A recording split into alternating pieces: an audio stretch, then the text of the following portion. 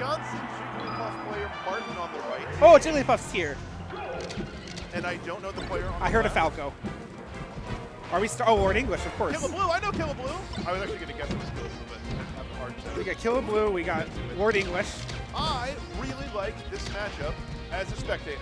Okay. I'm scared whenever I play it. Tell me what you like about it. I think that because Falco is an inherently fragile character, and Jigglypuff is Jigglypuff, that the swings back and forth that this match can take whenever the Falco gets kind of like one-tapped makes it always interesting, you know? I also think that Falco has all the tools to make Puff's life kind of hell Yeah. when he's not dead. But, you know, when he I think we actually have an interesting dynamic in this match in that Falcos die in every matchup at, you know, 40% sometimes. Sure. Whereas, like, when you're playing against a Sheik or whatever and you rest them at 20, that's like, that's never happened before. Yeah. They're not really used to dying. But Falco's ready for this. This should be an up air off the top. Right. I think there's a couple things to look out for in this matchup. Sure. Jigglypuff's use of platforms. You don't want to be locked down on the ground as Jigglypuff. If Falco can get in this mode where he's lasering you to prevent jumps and he's daring you just like we saw, you get this, like, I don't know if it's happened to you. I'm sure it is if you play this matchup. Oh, you mean I've been scared so much I just hide a shield and they just... And then you get dared over and over again, and then you get dared to the ground and you roll, and you get dared and you get up attack, and you get dared and it's just... And it feels hard to get out of. The percentage where your shield is small and down tilt Falco will just kill you off the top. Yeah. There's nothing you can do about it. So we got to see some safety on platforms for Killablue. We got to see some good wave dashes out of shield. Roll isn't that good against Falco. He's pretty good at covering it with laser. Falco. I don't know if you... Oh, I'm sorry. You're good. With Lord English, of course. English. I am very familiar with Killablue. You wouldn't know that, but I would. He does play Chicago tournaments. Okay, even 2 stocks apiece. So, in that, like, you know, Falco's always at, you know, he can die at 80%, so they get kind of used to it thing.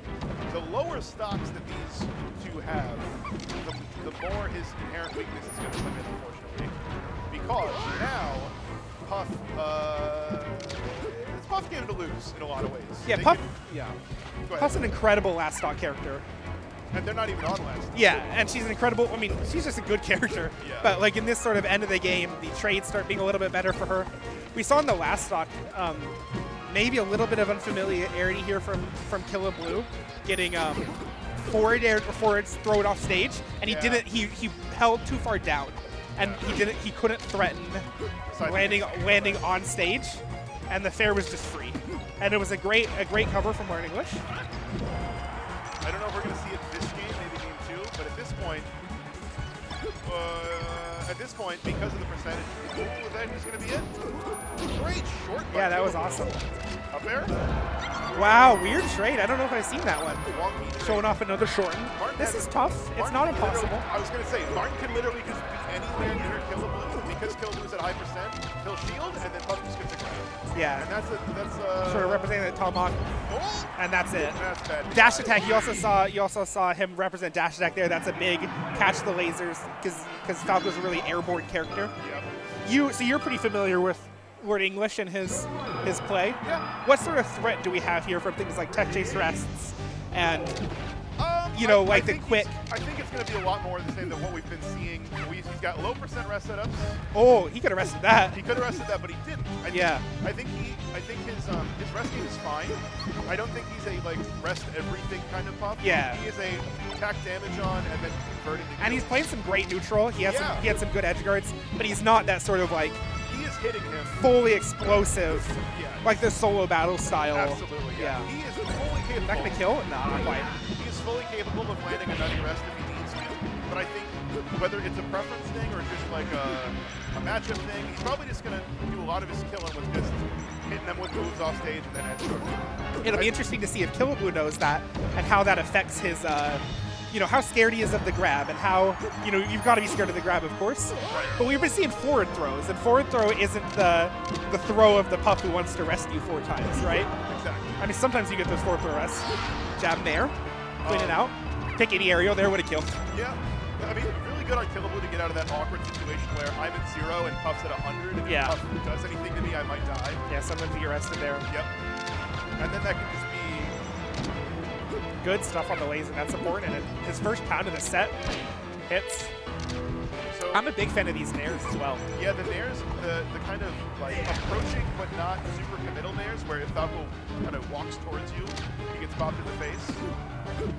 Ooh, actually, I think Martin did read the jump there. He just yeah, I feel like he's hit a couple reads a little bit low on the side B and not been quite confident enough to like really kill him off, but his neutral has been good enough, 2 for 2 on bounds, that he hasn't needed the big critical hits. He's been allowed to play neutral in a way that Falco doesn't always let you. Yeah. And I mean, there's not nearly that. I mean, this is partly to Martin's credit because he's not letting it happen, but he's not getting locked down in shield. He's not getting lasered down aired a million times. Yeah. Do you watch when you watch melee sets? Are you watching from the perspective of one player? I tend to watch from the perspective of the character that I'm more familiar with. Right now, I'm watching from Learn English's perspective. I played a lot more Puff than I have Falco. Oh, okay. Okay. And I don't feel very pressured.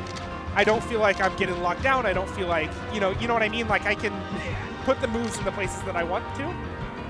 And that's not a great sign. Yeah. Good jab. He has the awareness to know that he didn't get spike stun there. Killablue won. He's got to win one more Mario Party minigame. That's a rest. Oh, that could have been a rest. Yeah, that's a rest on the land on the platform. I'm not even like a reactive tech chase kind of.